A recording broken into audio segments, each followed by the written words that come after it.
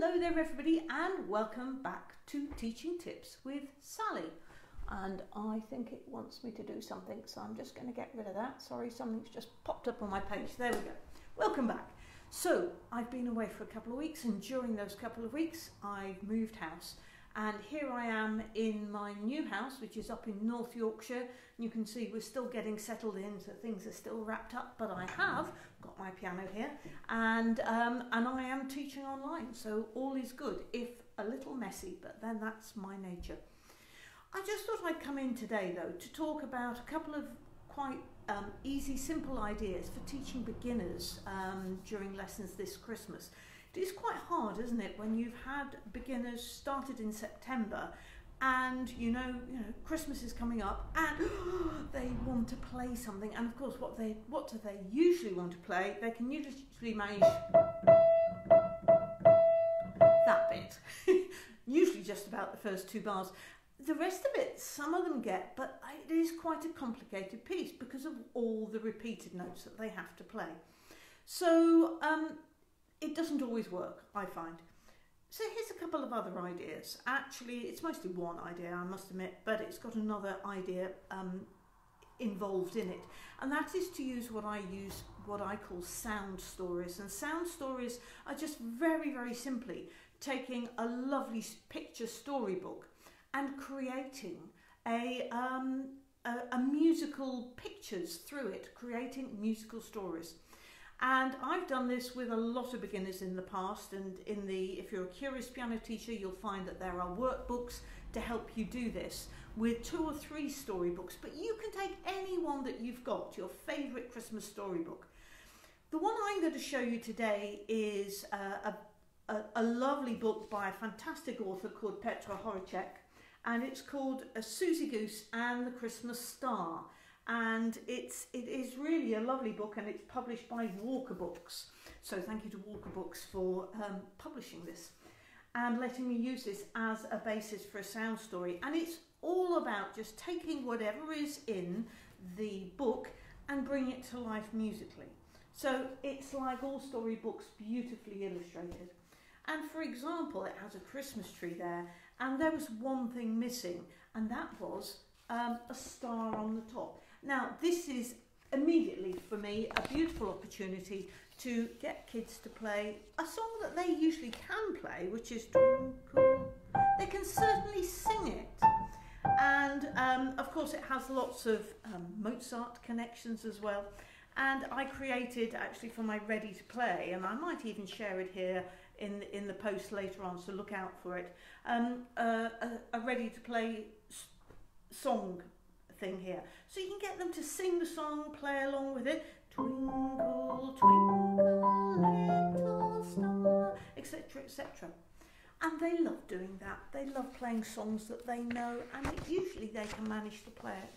And then on the next page, Susie goes and dives off a hill, and we've got this lovely illustration, especially going on to the next one as well, where she goes way all the way down and all the way back up. Well, what a fantastic opportunity to use the whole piano. Get your pupils with something nice and soft. I wouldn't get them to do it with their hands, but give them something nice and soft. I've just got a table napkin here, and I would probably get them to do it standing up, to be honest, because I want them to use their whole body to go. Sue, it says that she slid down really, really fast. There we go.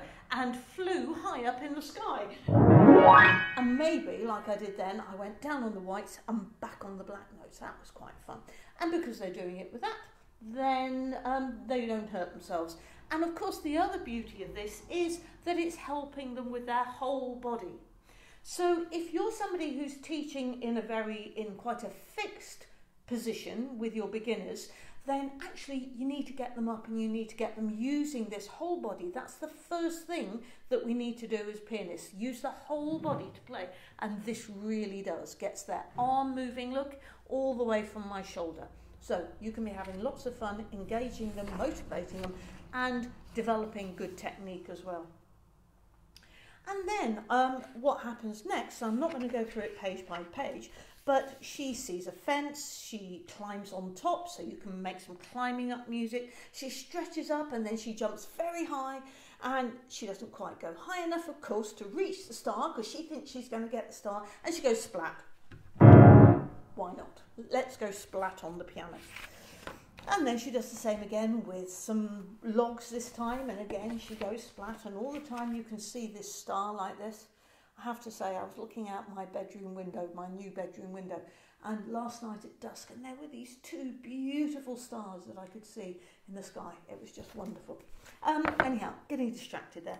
And she keeps going. She keeps thinking, I'm going to get to this star. She keeps walking and walking and walking, and says eventually it's Christmas Eve and I'm never going to reach the star. And of course the snow starts to come in and she begins to feel very alone, very lost. Beautiful kind of white page here. And what a lovely opportunity to do some improvising. And you can set the scene, maybe something, I would automatically go for A minor-ish, and seconds to get that sort of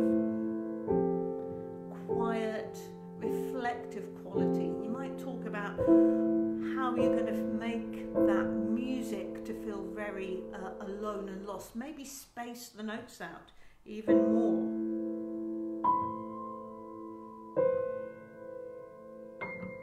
Just get the pupil to join in. Can be anywhere you like, maybe just using those seconds of exploring around the piano. Make some very beautiful music.